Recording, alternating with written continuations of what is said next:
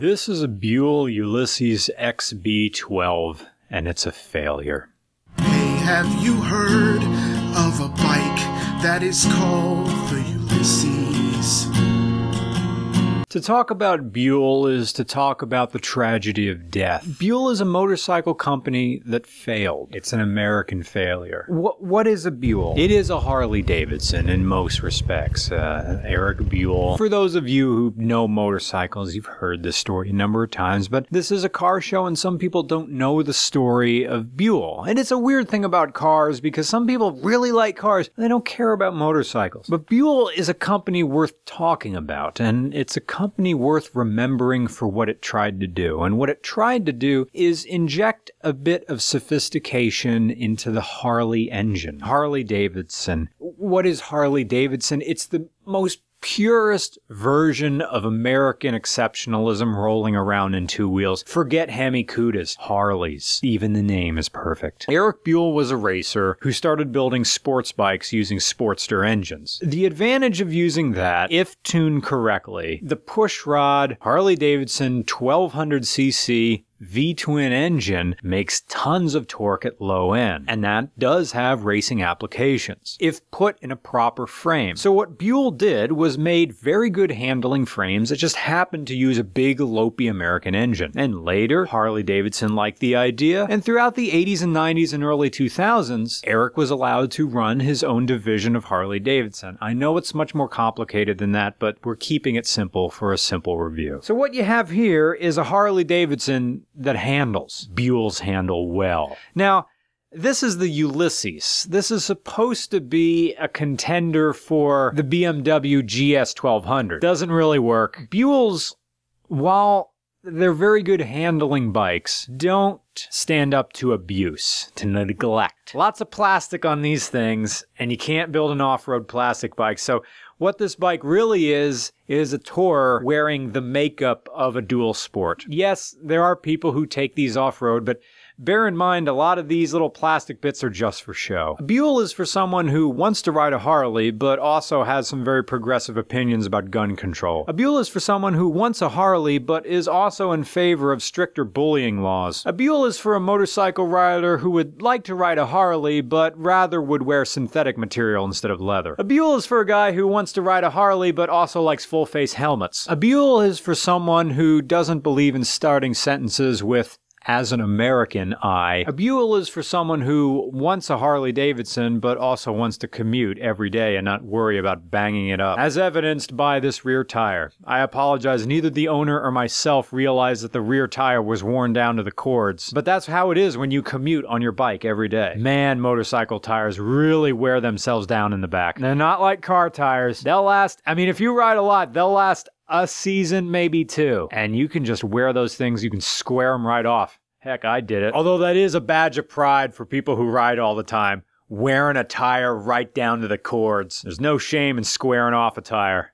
You're getting your mileage out and you're getting your hours in. Every time I get on a Buell, I often wonder why I never bought one of these things. They're a joy to turn over. A little bit scary when you feel a big bike like this lean all the way over. But your weight from the big Harley-derived engine is down low, so this is a touring bike that wants to lean over all the time, and it does it wonderfully. The only thing that lets you down is you get so much torque and so much pull right from about like 3,000 RPM. You think it's just gonna go, and then you get up to 5 and then there's nothing. It just, you get They're also very, very good brakes. One of the weird things about Buells, particularly about the Ulysses, the Lightning is even weirder, or the Thunderbolt, is that they have short rakes. You get on a Harley, they have longer rakes. Now, okay, rake is how far the forks stick out. You see those old ones from the 70s, they had huge rakes, that front tire's way in front of you. Sport bikes, and you look at, it's almost getting close to like GT bikes. Way, and by GT bikes, I mean race bikes. Like AMA racers, which Buell did participate in. When you have a short rake, those forks are almost pointed straight down. It's a tight bike. And all it wants to do, you hardly need much to turn. You think, and this thing turns over. And you got the wide handlebars with the bark busters on it. I know they're plastic. Buells also have some very odd engineering. They store their oil in the swing arm, and the fuel is in the two big frame rails that go on either side. That tank in front of you isn't a tank. No, your fuel's in the rails on either side. I want to like the Buell. I want to like it, but I can understand why it went under. And it really has nothing to do with the build quality. Yeah, some of the ones in the 80s were weird, but the company was getting started. The problem with Buell is that they never embraced their American heritage. And I say this with sincerity. If you're going to build an American motorcycle, you have to wave the flag high and strong and big, and Buell never did. They were trying to make a very sophisticated motorcycle, a libertarian motorcycle. They didn't feel the need to parade patriotism around, but if you want to sell a bike, you have to make it damn obvious where this bike is coming from. I mean, look at Japanese bikes. We like them because they're Japanese, because they're not American. We want to wonder what it's like to be over there, so you get on a katana. I mean, how patronizing is that? We named a bike after a sword, but people bought them. That's why people buy Harleys. They put it right. Who else could call a bike a Fat Boy, Dynaglide, V-Rod, Softail, 883 Iron, Road King, Electroglide? What does Buell call this? The Ulysses. An Irish novel. Good one. Stream of consciousness. It's pretty easy to understand once you get it, but getting it's a bit hard. And I'm aware what Stephen Fry said about it. You can't teach Ulysses to high school kids, because it's a novel about nothing. And this is a bike about nothing. It looks like it goes off-road, but it doesn't. It is a Harley, but it isn't. It's an American, but it doesn't say it is.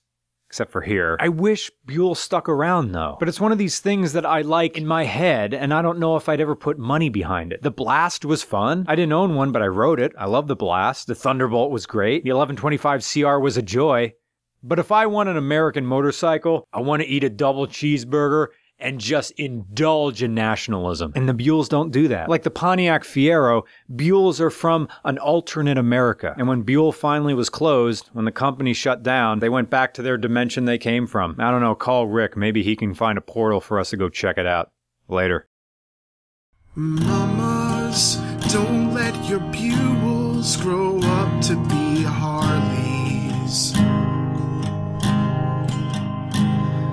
This makes tons of torque and it has decent specs, but it's named like the dildo from Masters of Sex.